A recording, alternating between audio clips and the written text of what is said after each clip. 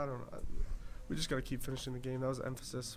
Coach Barnett was emphasis was finish because, you got 60 minutes in a game to play, so you can't relax or you can't let the game affect you. You got to go out there and do your job, and that's been the point of emphasis too. Was it like the physicality of the game that wore you guys down? Was that a mental lapse? What was? They're a physical team, and they play tough, and I think we just needed to keep being able to push it with them because we knew there was going to be a dogfight, and that's what we were preparing for all week, and I think that's just how it was, and they got the best of us today, but it is what it is.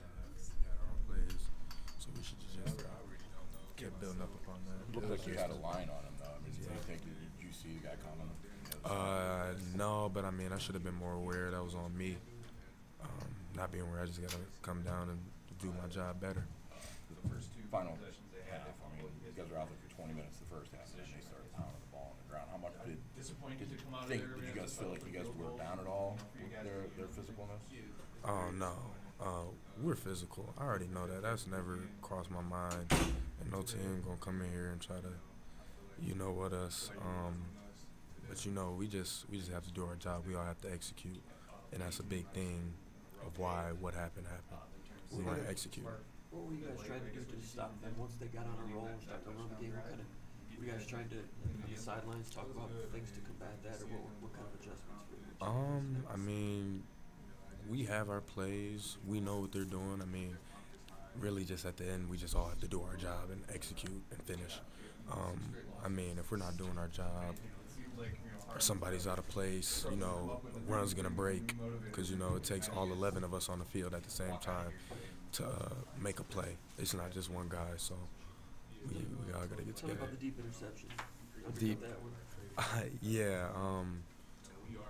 I saw the guy coming up, and he had broke out, and I felt if I undercut it, I could make the play, and so I undercut him, and I made it. So that was definitely good. That gave us some momentum, and we just got to keep building upon that. And once we make plays, we got to learn to get rid of them, and just move on to the next because we have a lot of stuff. There's a lot of game left. How does flipping Malik down there and Angelo back? How does that change you guys defensively? What do you hope to get out of that? It works a lot. It interchanges us a lot. We all play. We all can get more involved now. I feel.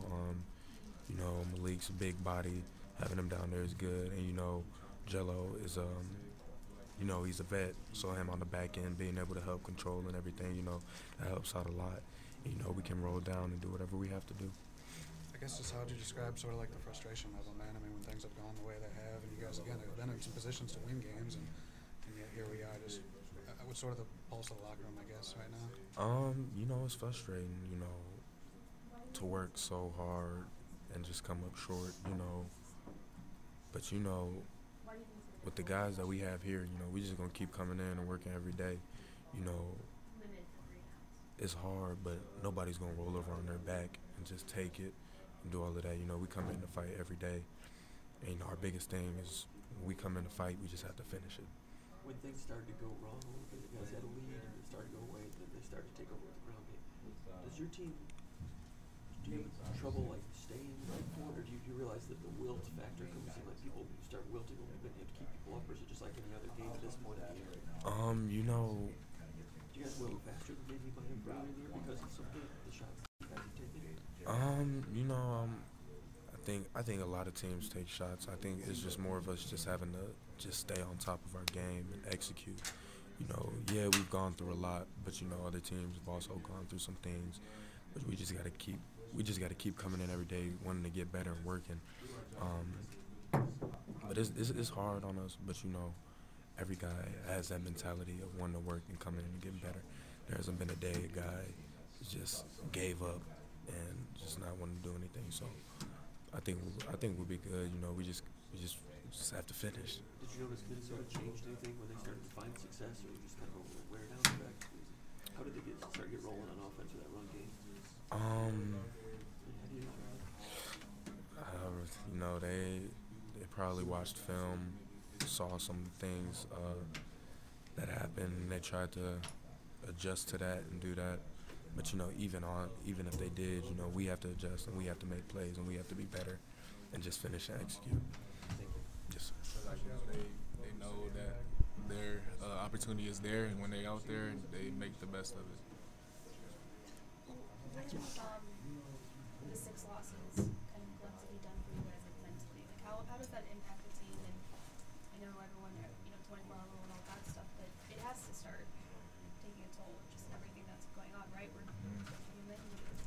Yeah, it's frustrating. It's definitely frustrating, but it's what do we do the next game?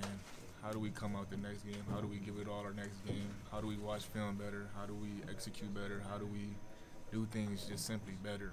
And that's really where we at right now.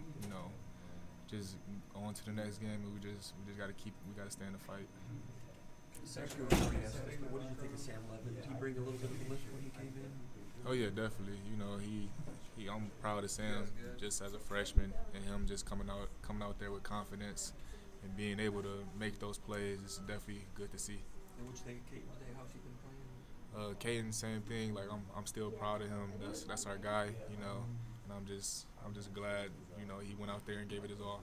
Are you guys finding it difficult to stay up? You guys started real strong today. Is it going to be a challenge, or will you be able to answer the bell every single game? It's a challenge though. I'm not even gonna lie to you. Like losing 6 games straight is definitely a challenge. But like I said, we gotta keep doing our job, keep trying our best, and just giving it all we got.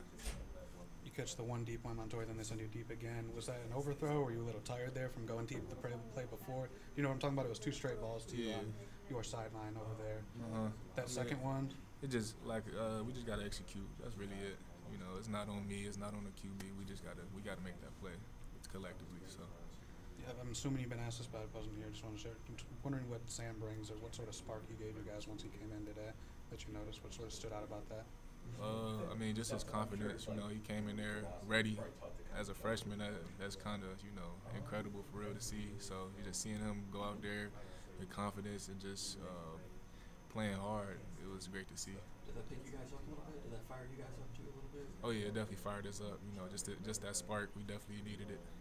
Could you give us a sense of just the frustration level when you guys have 6 in a row, but you've been in positions to win some of these games, of course?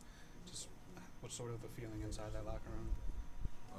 Like I said, it is frustrating, losing 6 games in a row. But like I said again, we just got to keep going.